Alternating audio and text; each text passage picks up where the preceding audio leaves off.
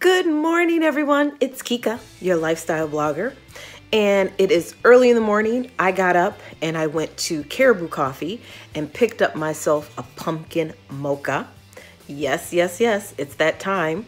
It's about fall and pumpkin mocha flavors are out. And actually, that's my favorite time of year, fall and winter. For going to the cabin, because there's a lot of things that I like to do as far as working on the outside of the house, which is very hard to do when there's bugs around. So in the fall, it tends to be very calm at the cabin, and it's a good time to get some renovations and well-needed projects all completed. So this is my favorite time of year that we are fast approaching. But what I'd like to do in this video, I know I promised you in my last video that we were going to talk about cost and kind of everything that I spent, the mistakes that I learned from the first cabin that I did to this one. So what I'd like to do in this video is just do a little bit of a comparison on where I was and what I paid before, and then where I am now and what I paid now, and kind of what the difference was, and kind of what happened along that journey that kind of sparked a fire under me into doing things more cost effective and more wisely this time around. So keep watching. More video footage coming up. All right, everybody, my dog Winston and I, we are at our first cabin. So we want to give you a little bit of a tour of it. He's actually running around a little bit. So we're going to give you a tour of the first cabin and then the bunkhouse so you can kind of check things out. So keep watching. So this is the first cabin. Here's that sign, the Bel-Ray Cabin.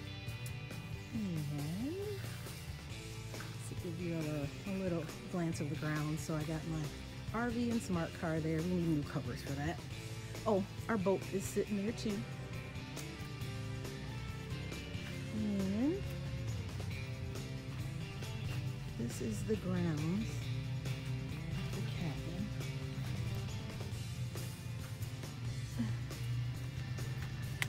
So,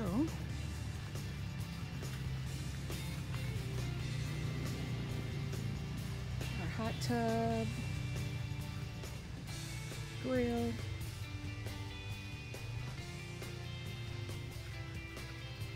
something took the lid off. So we're gonna put that lid right back on. Winston, over here.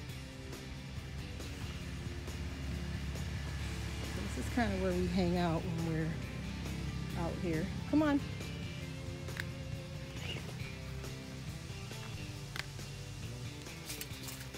This door was wide open when we came, so we just shut that back. But here's the cabin. I'm not gonna turn any lights on, because we're not gonna be here too long. But this is kind of a glance at what the first cabin looks like.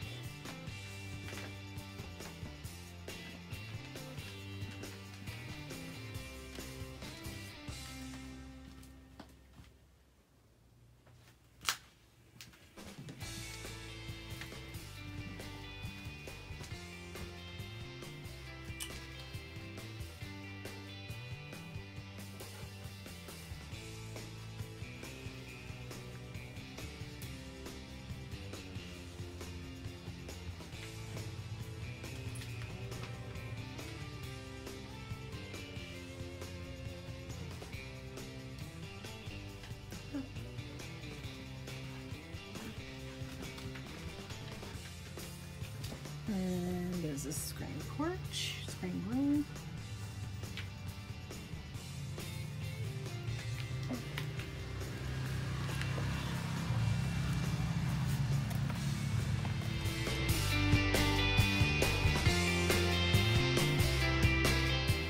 So I purchased the first cabin at a place called Minneapolis Trailer Sales. And it was a place where they sell park models, RVs, and trailers. And so this particular park model, it was an older one. It was a 1990, and the side of it was missing because the previous owner had created an add-on, which was fine to me because I knew that this park model was a little bit smaller than what the association in the cabin community where I'm at allowed. So I knew I would have to do some additions. So I was okay with purchasing something that needed work. And that turned out to be a good thing, because the park model ended up costing me $9,999. Now, the deal I made with the actual trailer place is that I would make payments over the next 3 to 4 months, and then come spring, I should be all paid up, and then I could take delivery of the park model. And that is exactly what I did. I paid approximately $2,500 to $3,000 per month because I work a sales job, and then we get bonus from our sales. So I used that as my leverage to be able to obtain this park model. After I took delivery, after I made the last payment, the delivery was actually made, and that was at no charge because that was all included in the base pricing.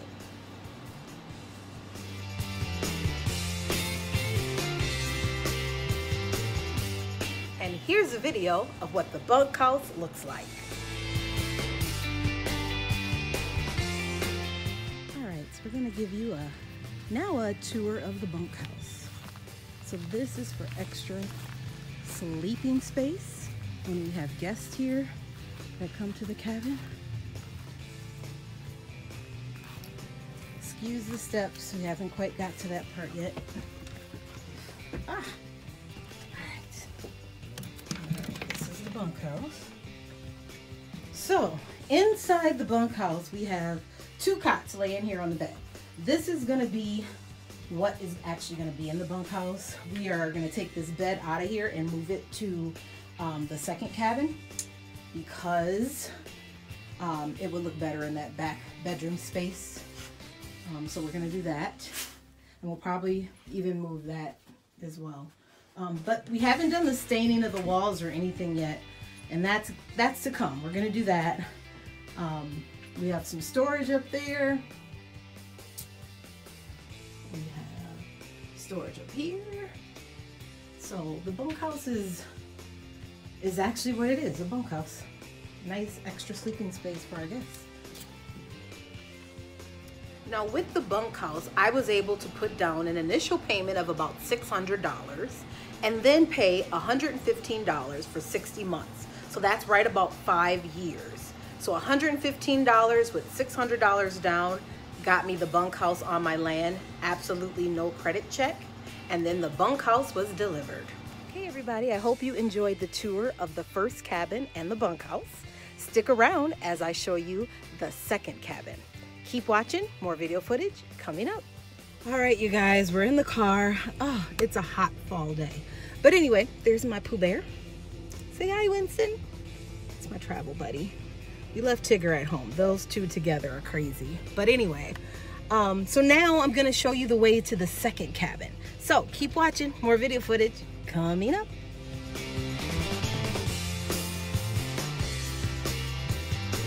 Excuse my front windows, guys. Bugs are crazy up here at the cabin. Not really too much right now, this is a good time. I'm gonna come back next weekend and finish some painting and stuff that I really want to get done. But when you come up here, it's just crazy and horrendous of how the bugs are. So anyway, we are on the way to the second cabin. So just gonna show you, that's the first cabin. And we're gonna go down this block and around the corner to where my second cabin is. I don't think I'm gonna go in there just because it just basically left there. I'm kind of doing my video backwards, but I do want to show you how close they are. So of course we have the trail that you can take, our own private trail that you can get to both cabins, but when needing to come out on the road, this is the way.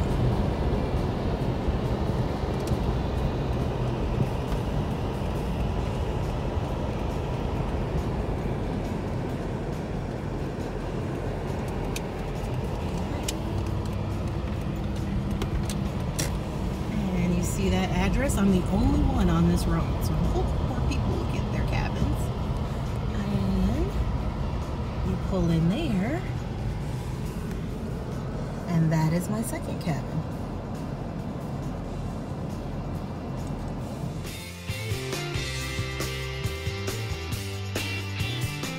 everybody. So I am at cabin number 2.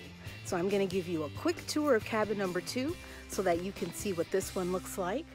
So I think you've seen earlier videos of the painting and all that stuff we did. We still have to secure the siding, but here we go. So keep watching. All right, so for cabin number 2, we are entering into the front door of cabin number 2. And cabin number 2's name is the Bel-Ray Cottage. There's our boat oar theme. And here we go. All right. So, the nautical theme in this cabin, I apologize for the low light. We don't quite yet have the electricity hooked up yet, but we will very soon. So this area that I am showing you is the great room / living room area. Where everyone would come and hang out. And it's a pretty big cabin. It's actually twice as big as the first cabin. And then we have our kitchen area. I still have yet to put the stove and fridge in here. I'll have more videos for you in the coming week of that. But this is what we have so far.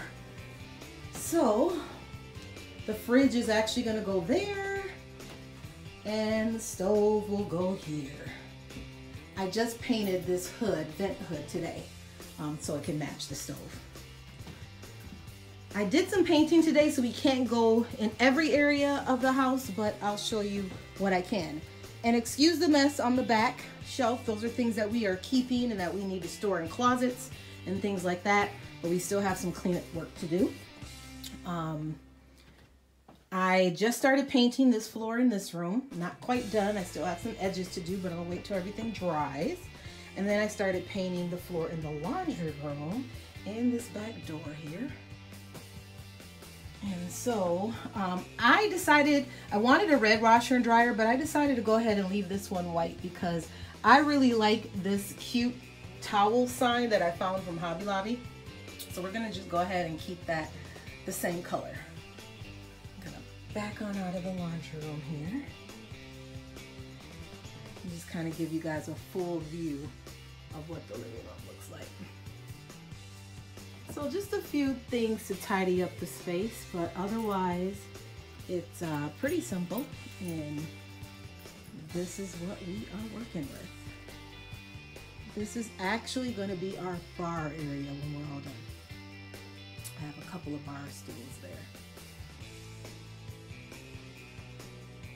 All right, you guys, so let's discuss the second cabin here. I wrote down some tips, so excuse me if I look away from the camera a little bit, but I want to make sure that I cover this in full detail so that you are aware of exactly what I did with the second cabin and the differences. So the first thing about the second cabin, it took about 3 months after adding the bunkhouse before I decided that a second cabin was actually needed. My family was growing bigger and bigger, and it was very important that I get a space where all of us would be able to come and enjoy and spend the night there if we wanted to. So that was a big important, and it was on top of my list, and I needed to get that done right away because to me, time is of the essence when you are thinking of doing such a big project.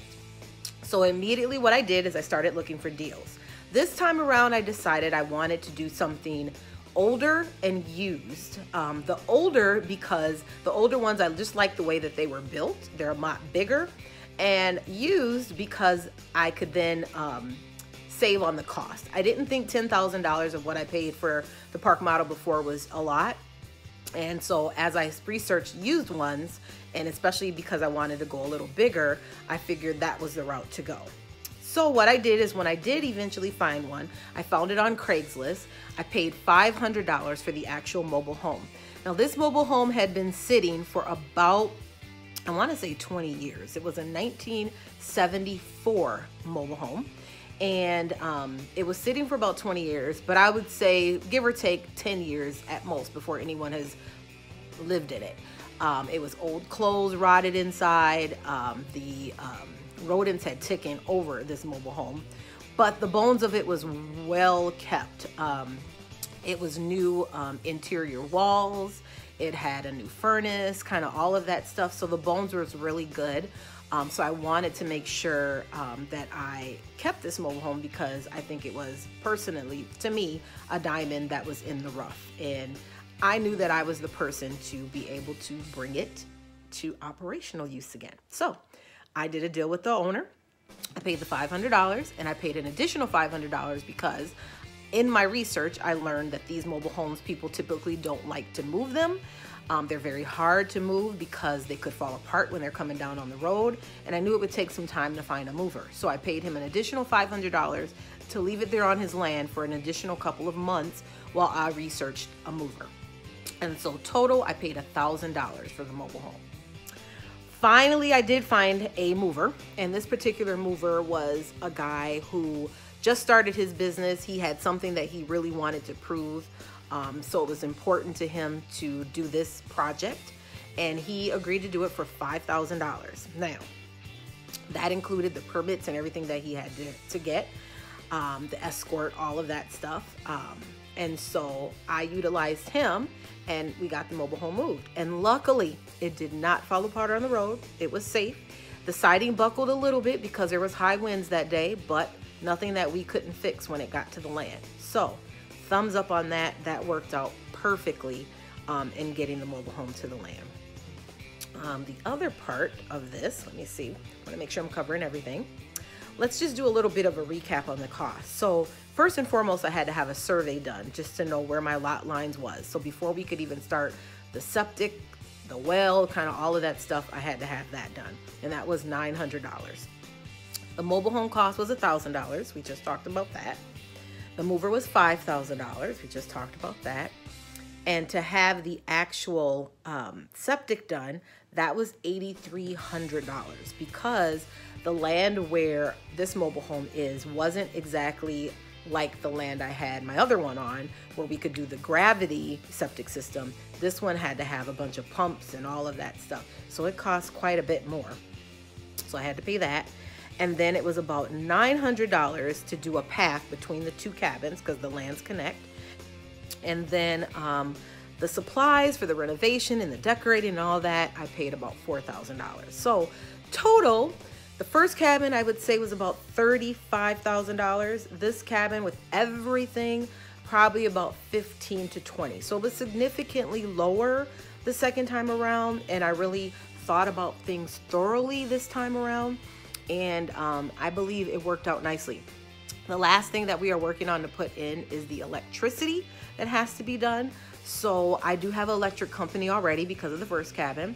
And so I met them out there and they are going to put a pole this time. And then I'm gonna hire an electrician to put the box so that we will be able to plug in the electricity. So that is key because in this cabin we have a washer and dryer. And I wanna make sure everything is working properly. And the washer and dryer is really nice because we will be able to use it actually for both cabins to wash clothes, wash comforters, or whatever else we need to do. So that is a recap of what I paid for this cabin the second time around. And as you can see, it was a little bit more of a cost savings than what I did for the first cabin. But thumbs up, we are almost finished. So keep watching. All right, you guys, so I hope you enjoyed that video of cabin number 2. So keep watching, more video footage coming right up.